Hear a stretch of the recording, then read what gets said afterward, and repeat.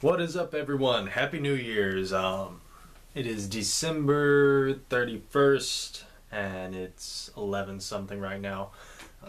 Kind of tired and kind of drunk, so let's do this. I was gonna do top 10 manga of 2015. Yeah, we're not in 16 yet. Anyway, it's gonna be my top 10. It's manga that I have read, that I own, because if I added manga that I don't own, it would be a little different possibly, but I'm going to add those into the honorable mentions because I don't have them yet, but I still want to mention them because I really enjoyed them if I can think of them off the top of my head. This is going to be all improv, obviously. Really haven't cared about making YouTube videos over the last 2 years. But anyway, I have a little stack of honorable mentions right here. I probably should have grabbed off more because I've read a number of series this year, mostly love comedies, but I'd say in the later half of this year, I really haven't read much manga at all. Even over the past 3 to 4 months, I really haven't read too much. I started off strong this year. I was reading a lot, and then I kind of fell off and slacked off a lot on reading. And right now, all I read pretty much is Bleach Weekly and Nanatokaru whenever they come out. Kind of stopped catching up on what I own, but anyway, let's get on with some honorable mentions. I didn't feel like grabbing all 60 volumes of this series, but it's Shoujo Saikyo no Deshi Kenichi. Really good series. It concluded last year, or it was either late 2014 or early 2015 when it concluded. I'm missing the final volume. It's 61 volumes. I really love the series. I highly recommend it. Sadly, it doesn't look like we're ever going to get it stateside, but I don't care about that anyway because I already have them all in Japanese, except for the final volume, even the character book. Well, not the character book, the side story book, Kenichi Plus book. But anyway, it's a good series. I would put it on the top 10, except for my one problem with the ending. It was very rushed. It didn't really get a definitive ending. So that's my major gripe with the series. With a series that lasted this long, I really wish he would have drug it out a little bit longer, even if it was clear he wasn't going to cover every little aspect of the series, because that would have taken so long. He built it up so much that there's no way he could have covered it. I believe he just got bored and wanted to move on with the next series, which he started right away with 3 one-shots last year, and started the new series this year, I believe, and it is Tokiwa Kitareri. And I have the first 2 volumes right here. I believe volume 5 is coming out. I believe I saw on his Twitter page that volume 5 is coming out soon. I've read the part of volume 2, and I don't know, the series is really strange right now to me. I'm really need to pick it back up and give it another shot, because when I was reading it, it was chapter by chapter as they came out whenever it was new, and it really didn't make a lot of sense to me, and it didn't drag me in the same way Kenichi did, so I didn't keep on reading it like I should have, and I need to catch up on it sometime. But it's an honorable mention because it's Yon Matsuena and I really love his works. Next up, Nanatokaru. Now this has been a pretty bad year for the series. It's done very well in sales, but as far as the arcs that have come out this year, it's been 3 or 4 mini arcs maybe? I don't really know. I don't know. I don't even know anymore. But anyway, I really like the series and I wish I could put it in my top 10, but just because of the last few arcs, this last arc, the arc that it's in right now, is really good, but the previous 2 to 3, maybe 4 arcs have not been that great at all, so based on my reading experience over this year, I cannot put it in the top 10. Now I'm going to mention a couple more that I've read that I don't own. I don't even know. Rikudo, it's a boxing manga. It's really good. It's a seinen boxing manga. Very gory. It starts off crazy with the main character, Riku. I don't even remember if his full name is Rikudo. It's been a while since I've read it because I caught up on reading and I was waiting for the chapters to build back up. But it basically starts off, he's living with his dad. His dad and his mom are apart, and his dad hung himself, and these people, I don't even remember, it was debt collectors or something, that come in and they see the kid punching his dead father, and it was just crazy. It's a crazy series. You really need to check it out sometime, possibly, if you have a strong stomach. Shimauma, it's another series that I read. It's really grotesque, it's really awesome. It's about people that do pretty much anything for the right price, but it's really good. Check those out. I can't think of any more off the top of my head, and the video is getting long, so I need to move on to the top 10. Number 10, I was debating on putting this one on here or not, because it is Seishun Pop. It's a seinen love comedy with yandere and incest, and it's just crazy. I really like the manga, but you hate the main character. You really hate the main character, and the way it ends, it makes you hate the main character even more. It's one of those rage manga that you can't put down. You can't stop reading it because it's just so good. The kid's listening to Ben, and he finds out that his older sister, I believe it was his older sister, you'll have to forgive me, it's been a while since I've read this, was the lead singer, vocalist in that band. They were separated for years. I don't want to spoil too much because you really need to read it to understand it, but it's just one of those rage manga that gets under your skin and makes you hate people. You will have deep hatred for some of these characters whenever you read this manga. It's just crazy, and it's one of the only manga that I recall with an actual incest ending, so that's pretty cool. Yeah. Seishun Pop. It's only 6 volumes, so it's not a lot to buy if you want to buy it. It doesn't take much money if you can find them. I think I had to wait a while on mine because they had to get them from the publisher. Number 9. This is another manga that ended here recently. Nozomi X Kamio by Wako Hona, the same mangaka that did Nozoki-an. I really wish I would have mentioned that one in my honorable mentions because it's a 13-volume series that I do not own, and it's one of the series that really kicked me off into getting into the seinen love comedies and drama and romance and stuff. It's really good. It's but this was kind of a spin-off to Nozoki-an and its Nozomi X Kamio. I believe it topped out at 8 or 9 volumes. I have the first 5. They're really easy to read if you wanted to learn Japanese because it's shown in Sunday comics. It's not too much text and it's pretty easy to read. So if you want a manga to learn how to read Japanese, this one isn't a bad one to start with.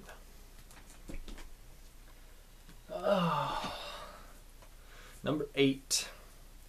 Domestic na Kanojo by the female mangaka. Where's her name? I don't even remember her name. Sasuga K. It's the mangaka that did Good Ending GE. I have the first 3 volumes, and like Seishun Pop, it's one of those rage manga, but you don't just hate the main character, you hate his older love interest even more because she is a bitch. But anyway, it's a good series. I recommend it. Just if you're not a fan of, like, I've watched soap operas and stuff growing up, so I've always been drawn to more adult-oriented love stories. So this fits in that category. It's not necessarily all the fan service that's in it. There isn't too much in series like this, but it's just the emotional appeal of the series. This is like a soap opera, so if you're not in for heavy romance and rage and characters pissing you off, I wouldn't read it. But if that's your thing, this one's one you might want to check out. Let's see, what number am I on? 7? Alright. Which one was 7? I don't even remember. Let's do this one. This one looks like a good 7. Fairy Tail. I finally picked back up reading this, and I don't really regret it because I believe I was biased whenever I was reading it. I read the first 21 volumes and I really didn't like the series all that much, but now I actually really enjoy it. It's because whenever I started reading it, I was judging it against series that were better, like One Piece or Naruto. I was expecting with it being as popular as it is, an amazing series that offers a lot, but it doesn't. It is your shonen series. It's a very good shonen series, but it's not the best by any means. Most people probably like it, probably read it.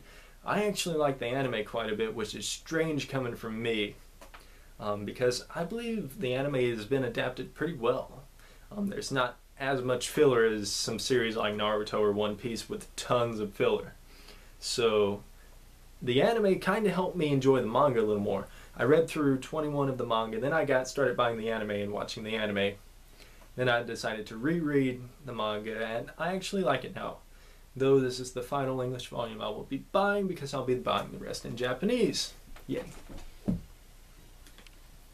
Number 6. No? No. No. Yeah? I don't know. 10, 9, 8, 7. Where did that stack come from? I don't even know anymore. Whatever number this one is. Hansu X Tarasu. Sexy and stupid water polo comedy. It's pretty much just as it is. The main character is a complete idiot. It's really basic, stereotypical seinen love comedy.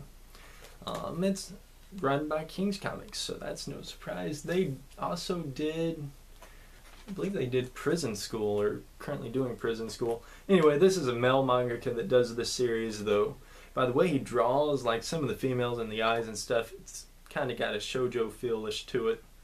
But anyway, he's been doing this for a while. He's had a couple of other long seinen love comedy series that I really need to pick up and start buying. They're pretty expensive, so I'll probably wait until I'm able to go and find them somewhere. But anyway, 8 volumes is out currently. It got an OVA.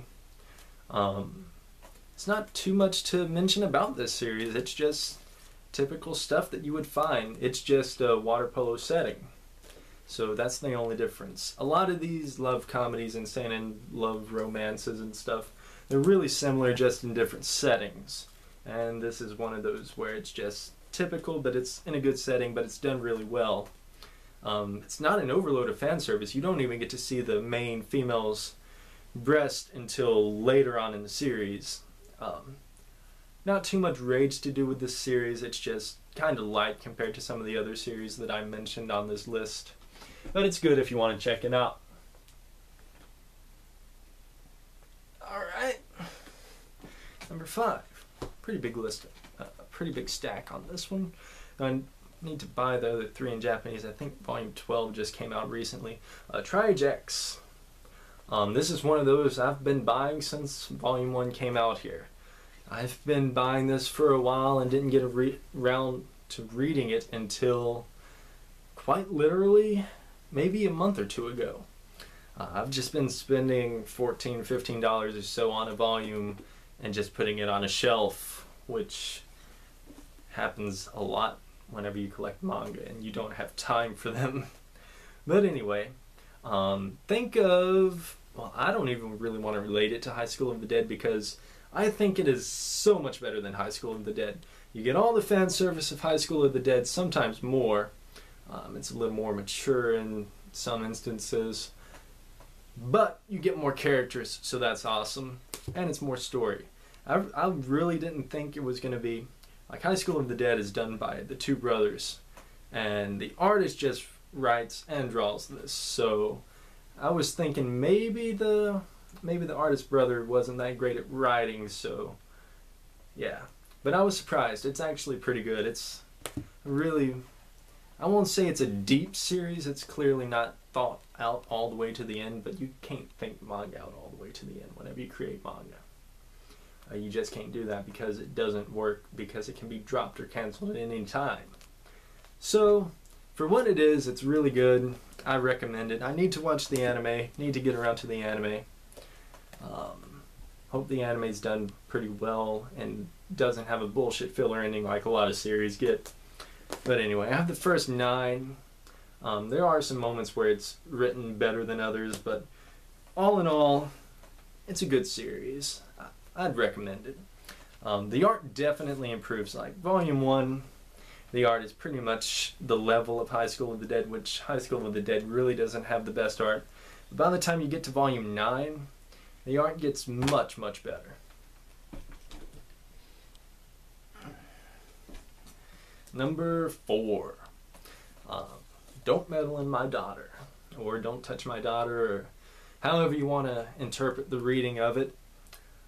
Don't meddle in my daughter by Nozomu Tamaki. He's still doing doujinshi of this series, and in fact, a couple of days ago he was selling it at the Winter Comic at number 89. Sadly, it's only a 3-volume series. I was really hoping it would last much longer than it did because it had so much potential and could have lasted so much longer. And it's so much better than Dancing the Vampire Bund. But anyway, it's 3 volumes. It's comical, fan service, superheroes and stuff. Basically what comics should be. Well, the more adult comics here should be like. Sad. He can do it better than most of the people here can. Number 3, another love comedy, but this time a volleyball setting. This one is Oki Ononoka wa Daisuke desu ka? Anyway, do you like big girls? Volume 2 is out. It's still ongoing. I really love the series. I just caught up reading it today. It's done episodic, where each chapter is contained in itself as a story, and basically you have this little guy that takes over as like the manager for the volleyball team, and his sister is on it. It's his older sister, but he has a crush on another girl, and he basically fucks all the girls on the volleyball team. Yeah. Typical stuff. But anyway, it's good. I really like it. If you're into love comedies, most of the stuff on this list is a lot alike, just different settings, because that's what I enjoy these days. Number 2 on my list is Showa, A History of Japan. Need to get the final volume. I only have the first 3. Amazing. I've said it in a number of videos, I believe, or maybe I never uploaded those videos in which I mentioned it. Don't even recall anymore. But anyway, I was really amazed to find that I would have such a huge drawing to this type of manga. It's a historical, autobiographical, I don't know. Anyway, of World War II. It starts right before World War II and goes, the final volume ends in 85. This one goes from 44 to 53, which is right near the end of World War II, and 45. And this manga inspired me to go out and start buying a bunch of World War II documentaries and stuff. So, I really like this manga. Not everyone's going to like it. It's a manga I personally recommend. I really enjoyed it, but it's not a manga for anyone. Basically, your typical anime and manga fan in the United States will not like this manga. Yeah. But if you're hardcore and love manga, and I didn't know I liked World War II and learning about war and stuff until I started reading that. So, yeah, you learn new things about yourself every year. And now I'm getting up in age, sadly. And here we have Ichikyo Kyopeke, Volume 1. This is all I have. Volume 2 just came out in Japan at the end of December. Love this manga. Cannot praise it enough. It's not really too much of it. It's pretty much just everything that Ruta Mizume has done. I just relate a lot to this manga. I cannot wait to get Volume 2 because you cannot find Volume 2 yet. Online you can't find the scans or the raws for this series really, but from what I've read, it just makes it to number 1 just because I relate so much to this manga, and I want to be him. You want to be him. If you're an anime or manga fan or an artist, you want to be him. It's just awesome. It's an awesome manga. I recommend it. But anyway, that's all I have. I need to get to bed. It's probably January 1st by now, so yeah, thanks. Bye.